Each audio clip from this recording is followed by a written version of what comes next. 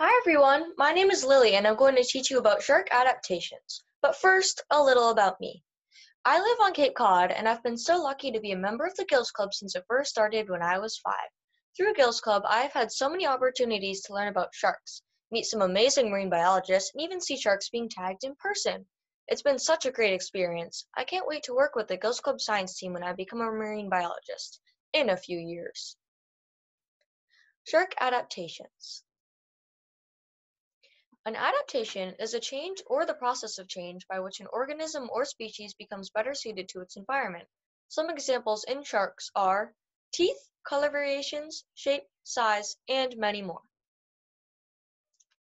Sharks have been around for about 400 million years. That's 200 million years before the dinosaurs. The oldest found shark fossils didn't even look like sharks in our oceans today.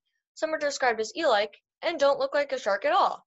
Sharks were able to survive 5 mass extinctions. Sharks stayed alive through these mass extinctions because they're constantly evolving and adapting. Let's dive into some of the different adaptations that sharks have.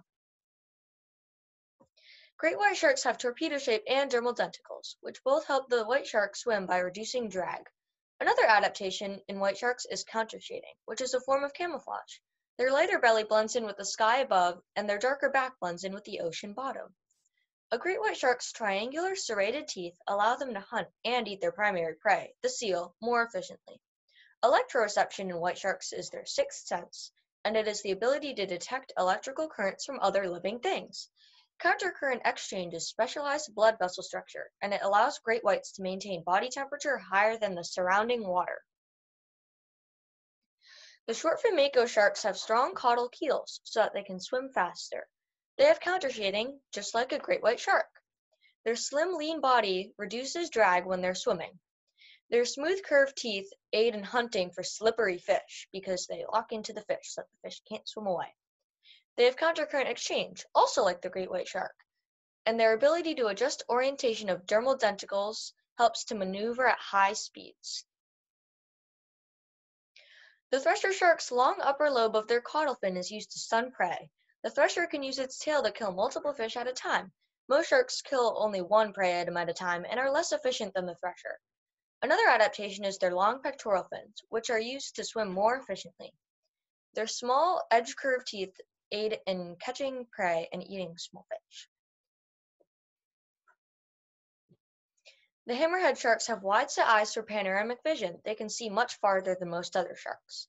They have advanced and more electroreception because of their oddly shaped head. It has more space. Their head allows the hammerhead to pin down stingrays, their main food source.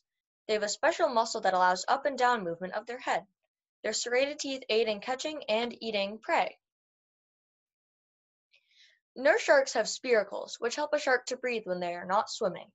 They also have barbels, which are whisker-like appendages that help the nurse shark find prey. Another adaptation is that the nurse shark has no lower lobe on the caudal fin. Nurse sharks are bottom-dwelling, so the lower lobe would scrape on the ground. Their tiny serrated teeth are for eating crustaceans. Some other sharks that have spiracles are the smooth and spiny dogfish, wobbegong sharks, and epaulet sharks.